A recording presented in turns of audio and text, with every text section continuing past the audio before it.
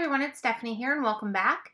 In today's video, we are going to be creating a card using the new March card kit called Bundle of Balloons. And this card kit features some really awesome dies. There is a balloon alphabet set as well as a balloon number set. And you get all of the letters of the alphabet as well as all of the numbers 1 through 9 with some open balloons as well and the balloon string. So you're going to be able to create a ton of different sentiments with all of these fun balloon dies. Now, in addition to the dies that come in the card kit, I'm also going to use the Yay For You stamp set, which does not come in the card kit, but I wanted to use a secondary sentiment with that. So this month's kit includes 20 different sheets of cardstock, so you're going to get a beautiful rainbow of different colors that you can use with the balloon dies, but you also get 5 sheets of the smooth white included in there. So I decided to use that cardstock and use some distress inks to create some colorful balloons and then die cut from these areas of color that I'm adding.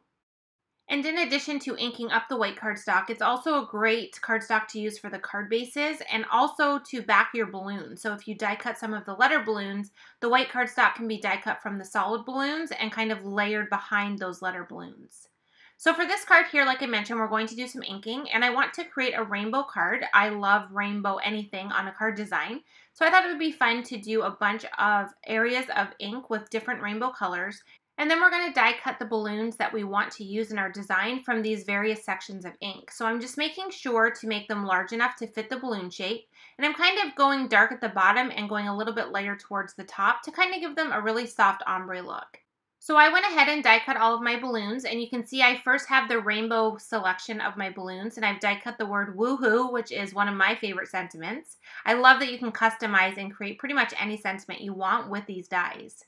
I've also cut out solid white balloons, so these are going to go in behind my letter balloons, and what these are going to do is actually just allow me to do some die cut inlay. So once I had die cut all of my letter balloons from the rainbow colors, I then went ahead and die cut it from some silver sparkle cardstock as well. And this is just going to allow me to have the colorful outside of the balloon with the silver sparkle letter.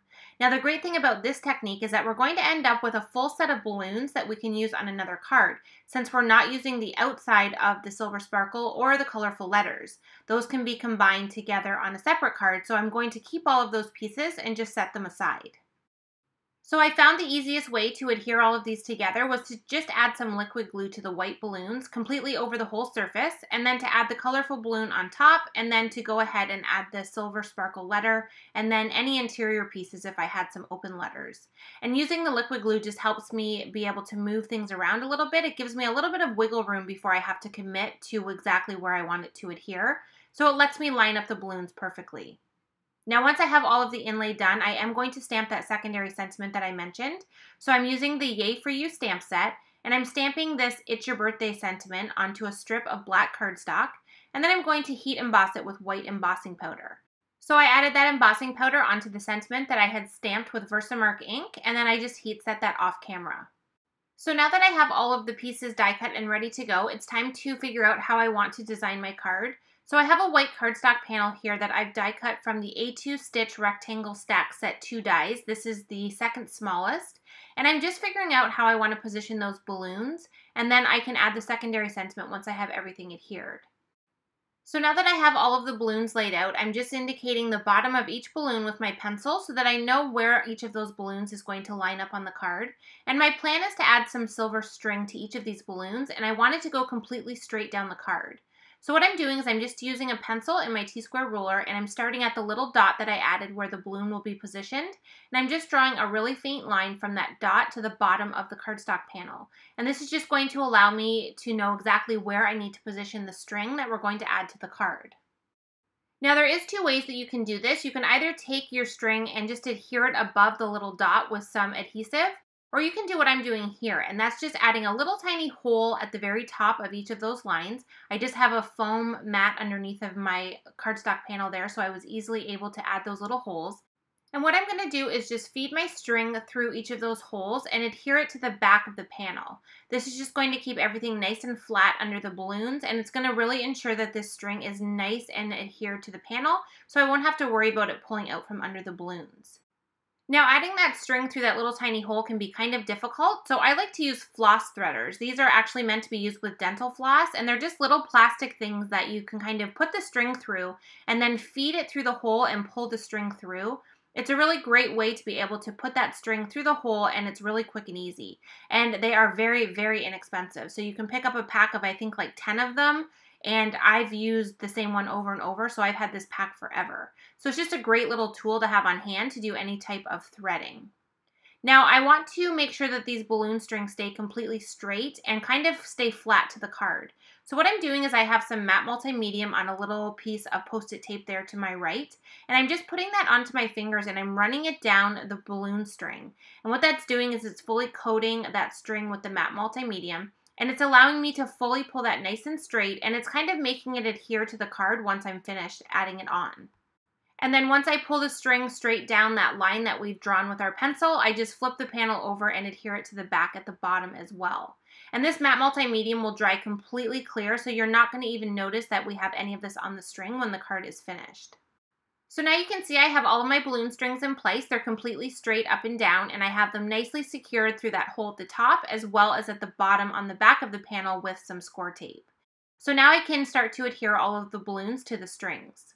So I just had all of the balloons above the panel kind of in the same position that I had them on the card. And I'm just adhering these, some of them flat to the card, and then any of the ones that are kind of overlapping, I'm using some dimensional adhesive to give them a little bit of dimension. Now these are thin squares, so they don't have a ton of dimension. I just wanted a tiny bit of lift on some of these balloons just to kind of give it a nice effect.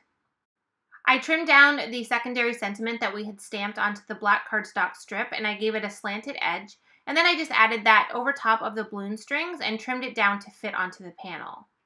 Now to finish off the balloons, I want to have some bows on some of them and just some tied string on the others.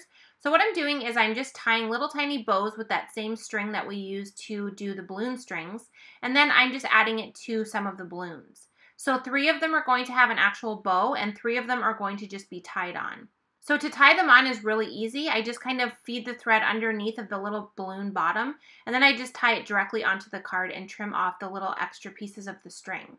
And then for the bows, like I mentioned, I just adhere those directly on and use an acrylic block to kind of hold them in place until the adhesive dries.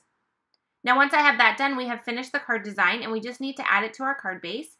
So I'm just adding this to a blue raspberry card base that is top folding, and it measures 4 1/4 by 5.5 inches, which is an A2 size card.